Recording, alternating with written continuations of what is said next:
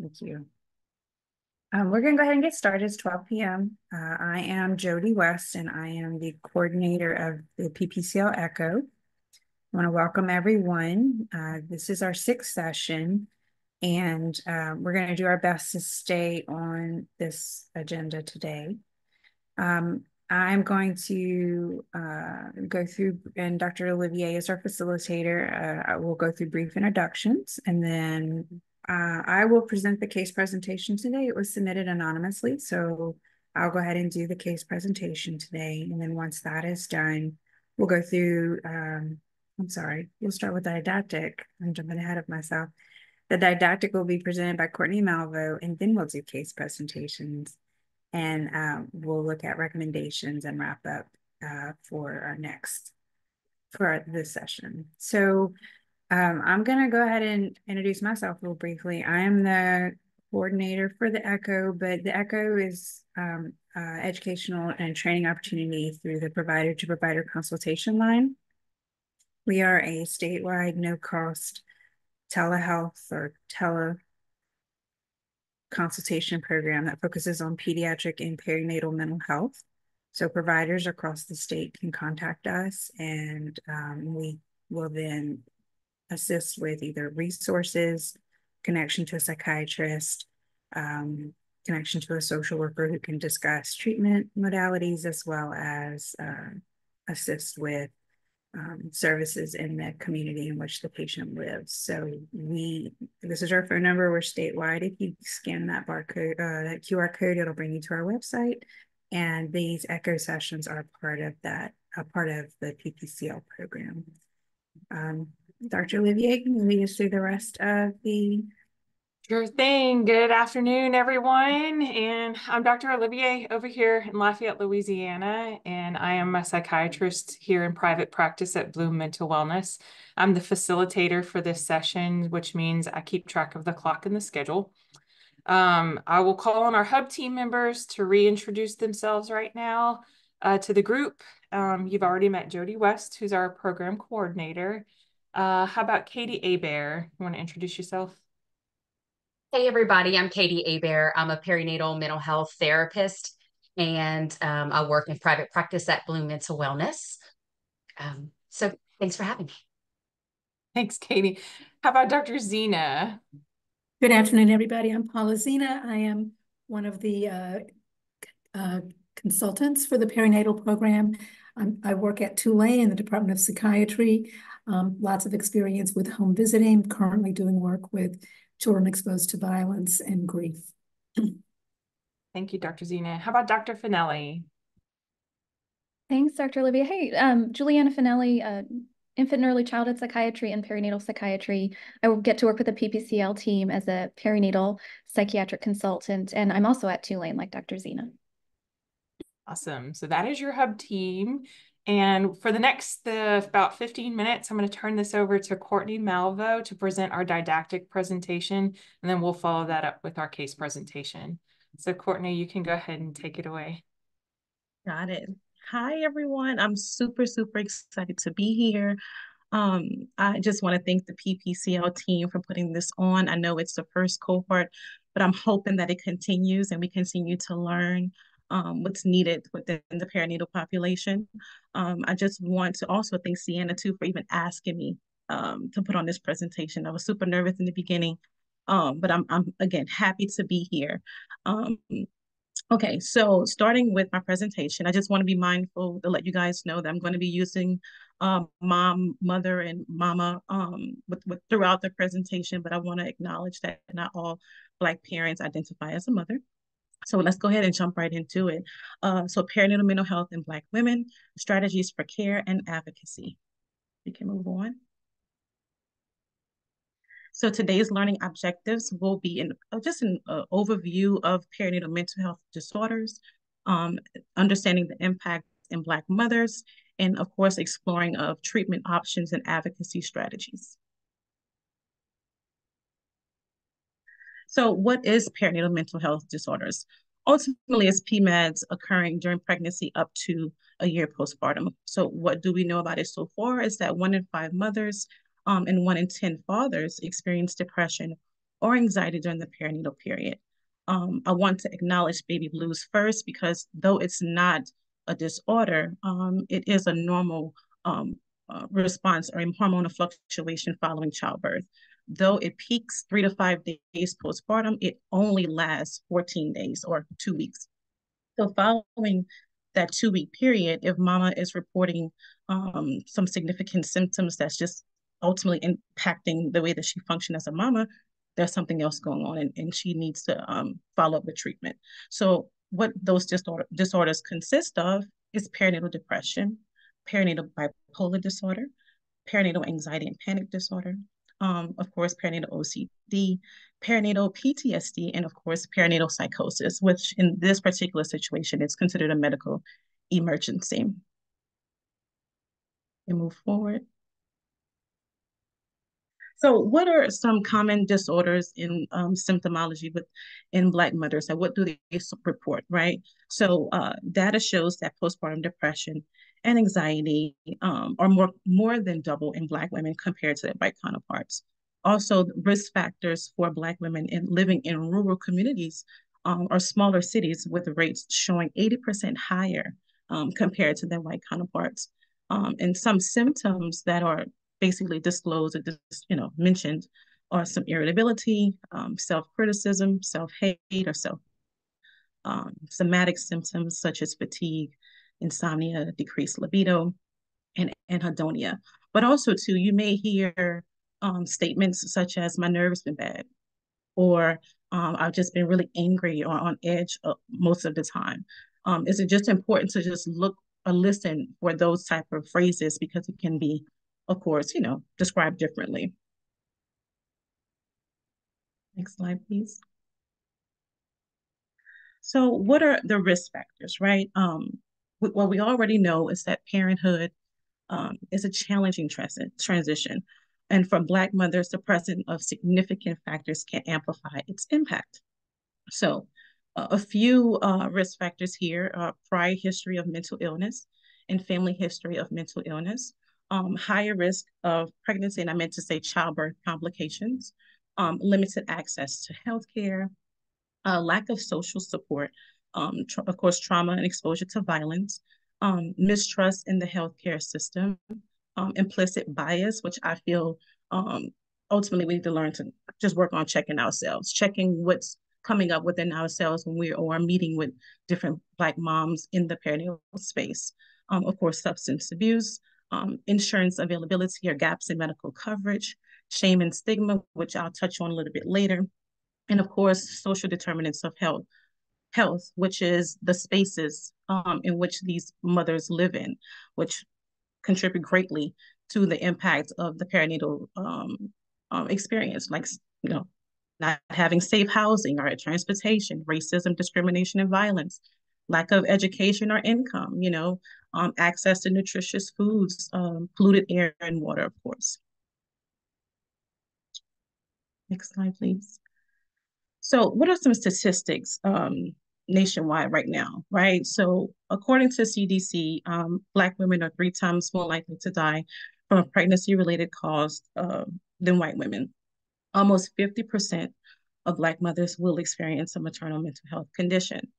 Suicide is the leading cause of maternal death during the postpartum period, as Black women are 2 times more likely to report suicidal ideations than white women. Next slide. I wanted to bring it back a little bit based in Louisiana, because of course that's statistics nationwide, but we have a lot of work to do, y'all, in Louisiana. So Louisiana is ranked 46 in the nation of maternal mortality with 60.9 deaths per 100,000 births, which is higher than a national average. Though we're not last, this just shows there's more work to be done. In 2020, Black women represented 37% of births in Louisiana, while also representing 62% of deaths. Ultimately, 80% were potentially preventable. Black women in Louisiana were 2 times more likely to die than white women. I want to touch on a little bit with the 2024 Maternal Mental Health State Report Card. This is something that's provided by the Policy Center for Maternal Mental Health. And I suggest you guys to just check it out. Super cool. Just again, just a graphic to kind of show like where we're at. But right now we have an average of a D plus, ultimately based on providers and programs, screening and screening reimbursement, insurance coverage and treatment. I do want to acknowledge, though, that we have a B right now in insurance coverage and treatment, ultimately with the expansion of Medicaid. So we're getting there, but we have a lot more to do. Next slide, please. Okay, the good part, treatment and advocacy. Slide. So before I even touch on treatment and advocacy, I want to just highlight how Black mothers show up when it's time to seek help, right?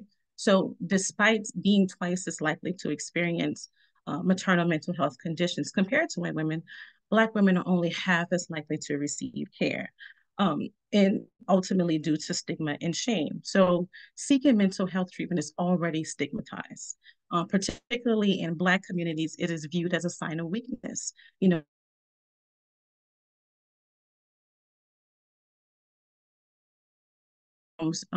rather it's being able to just identify that there is a problem. That's shame there, right? And then worrying how we are being perceived by the providers or by the health professionals.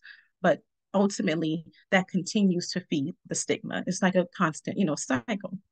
So also cultural beliefs. I mean, when I was coming up, it's interesting, right? I'm in the field, but when I was coming up, no talking about what's going on in the home. We go to God about it ultimately.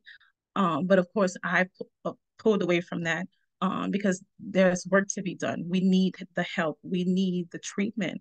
We need to ultimately get out of our own way, but we also need to feel safe in the spaces, in these sacred spaces that we believe to be to receive that help.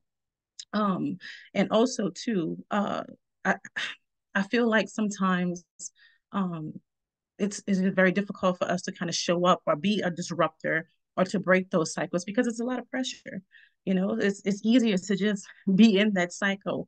But my hope is that through this training that, you guys just open your eyes to it and just meet these mothers where they are and let them know that they don't have to suffer in silence. And ultimately we'll see a difference overall. And of course, I want to touch on the strong Black woman stereotype again in our way, but ultimately it's what has kept us resilient for so long. But we ultimately it blocks where we need to go and what we need to do. But I just want to make you all aware that it's there. It's going to consistently be there. And of course, you guys know that a lot of this can be traced back to slavery. And of course, considering now the ongoing systematic, oppression and racism that's going on now. Next slide, please. So treatment. First and foremost, screen. Let's screen. Let's provide screenings. So according to PSI, we have to screen multiple times. First prenatal visit, at least once in second trimester, at least once in third trimester. 6-week postpartum obstetrical visit or the first postpartum visit. Repeated screenings at 6 and or 12 months in OB and PCP settings, and 3, 6, 9, and 12-month pediatric visit. My approach is patient-centered, right? It's important that we refer to a certified perinatal clinician, or if there's any available, refer to counseling. We have to just establish a collaborative care model where we are, creating these new relationships, these trusting network of providers from PCPs to psychiatrists, nurse practitioners, doulas, care managers, connect. It's time for us to network, and that's how we provide quality care. And also too, community-based resources, connecting with our local outpatient mental health clinics or community mental health clinics, the FQHCs. They are the ones that have the case management component. We as clinicians can't do it all. We would love to. It would be wonderful if we could, but we just cannot. So that's why these services are provided outside of our services. And of course, medication management. Again, having literally your reproductive psychiatrist or psychiatric nurse practitioners on call to refer out. Because again, it's not an area of expertise and we don't have to do the work. We have professionals for that. Um, Social supports, assessing social supports and referring to support groups. Ultimately, getting through the perinatal period or the postpartum period, I feel, is through the social supports, kind of seeing who's around, who's in that mom's corner, who's going to be able to best support her as she navigate this new experience, this new transition, whether she's a first mom, she did have 5 kids and she's pregnant again. She still needs the help. Sleep to me, in my opinion, is the number one treatment option, the number one treatment approach. Moms need to sleep. I don't care if it's broken up. I don't care if it's 2 hours here, she's up 2 hours. She needs to rest. And ultimately, to get that sleep is through assessing her social supports and connecting with support groups or other individuals that can, I don't know, just help her in her home, you know? It's just, I don't know. I just feel sleep is like ultimately that number one priority in the postpartum space. Next slide, please. So here are different screening tools for PMADs or perinatal mental health disorders. So of course, your ideal screeners are pediatricians. That's who mom is going to see the most as she transitioned from birth to 1 year postpartum. The Edinburgh EPDS, most commonly used validated screening tool, is the one that I provide during my intake. But due to being created and informed by white research participants, it is recommended that a lower screening cutoff score be used for Black women. Currently, it's 10, but of course, use your clinical judgment, listen to what mom is saying, and just ultimately tap in. Also, there's the Patient Health Questionnaire, PHQ-9, Postpartum Depression Screening Scale, the GAD-7. That's the one that I use, but I'm mentioning another one too. So also the Mood Disorders Questionnaire, but there's, I forgot to include this one, the PAS, is the Perinatal Anxiety Screening Scale. That one is a little bit more comprehensive because it can also assess for OCD too. So it's just, again, it's create maybe, I don't know, a chart or something with all of these skills in there and just make sure that they're on hand when you are meeting with these mothers. Next slide, please. Advocacy, the best part, right?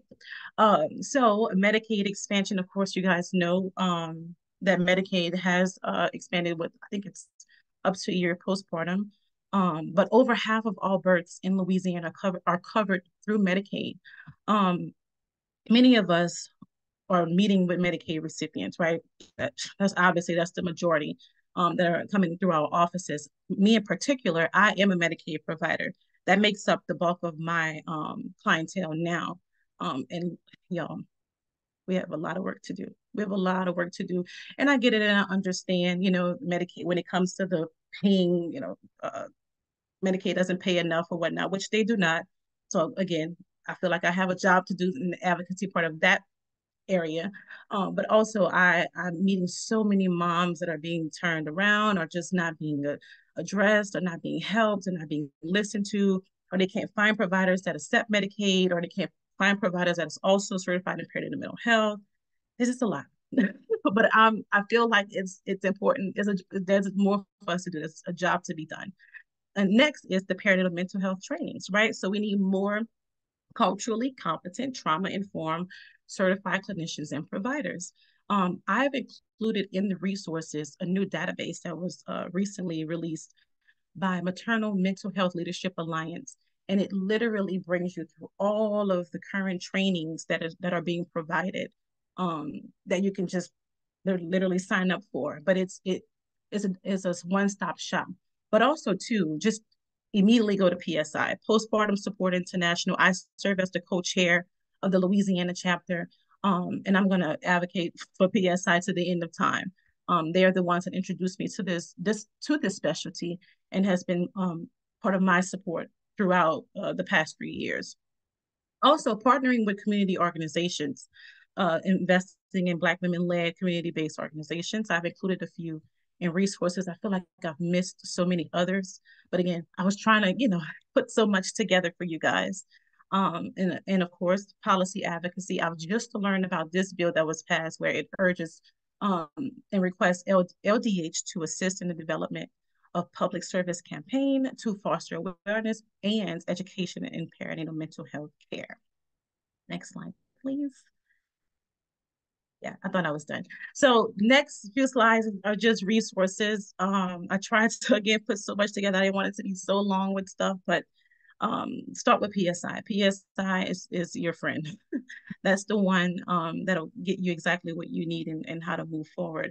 Again, I want to thank you guys for this opportunity. I hope that it literally just opened your eyes to realize that there's, again, work to be done. We have to show up differently. We decided we chose this profession because we wanted to help. And obviously, you guys see that there is a help, particularly amongst Black women. We're dying at high rates, which is absolutely ridiculous. I'm at the point now, and it's only been a short period of time where I'm just tired of moms coming in, Black moms in particular, coming in and saying, I wasn't listened to, or I was ignored, or my concerns were minimized or reduced. It's too much. But again, thank y'all. I'm happy to be here, and I hope to connect with you all. Thank you so much, Courtney. And just to remind everybody that the slides will be sent to you after today. You'll get a copy of the slides because there's some great resources listed on there. And so thank you so much for that, Courtney. We appreciate you. Great talks. And thank you again to Courtney for presenting and Jody for presenting. Appreciate you guys. Okay, thanks, everyone. I appreciate the collaboration. This is very challenging presentation for sure, or the case presentation. We went ahead and put in the chat the link for the surveys. If you need CMEs or CEUs, if you complete that survey, our next session will be on Tuesday, August 27th. We always need case presenters. So if you have a particularly challenging case or something that continues to come up, it doesn't even have to be about a specific patient. It could just be about a presentation or an issue that comes up for you. Please consider submitting a case presentation so that way you can get input from all of the knowledge base that's in this group. Our next session will be presented by Dr. Vincent, and it will be about addressing safety concerns in the perinatal period. So thanks again. We'll stay on if anyone has any questions, or you can always email me. But thank you to Courtney and for our case submitter, and thank you all for attending, and I hope you have a good rest of your day. Bye, everybody. Thanks, you guys.